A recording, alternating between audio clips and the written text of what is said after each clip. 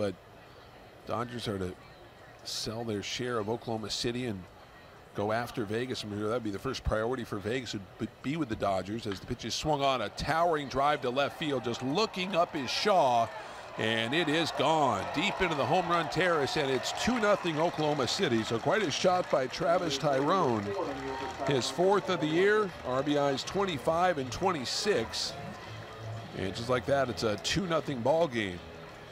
Yeah, their home runs have not been cheap. They have hit some bombs here the last couple of days.